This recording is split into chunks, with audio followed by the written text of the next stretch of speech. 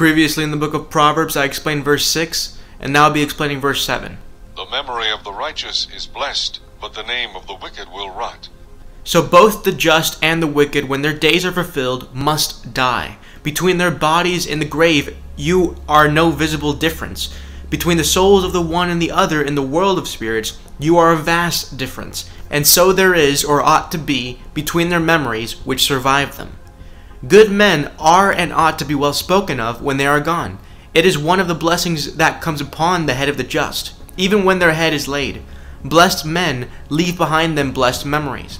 It is part of the dignity of the saints, especially those who excel in virtue and are eminently useful, that they are remembered with respect when they are dead. Their good name, their name with good men for good things, is then in a special manner as precious ointment. Those that honor God he will thus honor. The elders by faith obtained a good report, and being dead are yet spoken of. So it is part of the duty of the survivors, let the memory of the just be blessed, so the Jews read it, and observe it as a precept, not naming an eminently just man that is dead without adding, let his memory be blessed.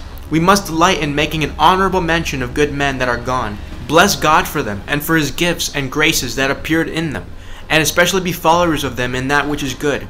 But bad men are and shall be forgotten, or spoken of with contempt. When their bodies are putrefying in the grave, their names also shall rot.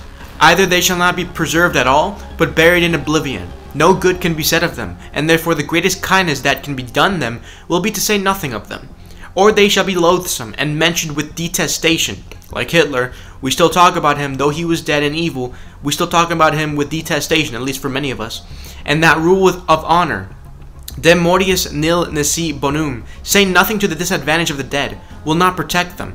Where the wickedness has been notorious, and cannot but be mentioned, it ought to be mentioned with abhorrence. So there are many wicked dead people today that we still talk about, but we talk about them, at least for many of us, with a detestation, with a disgust. So don't be one of them. The best thing you can do is just to live for God. Anyone who says anything else afterwards really doesn't matter. You're already in the kingdom. Focus on that.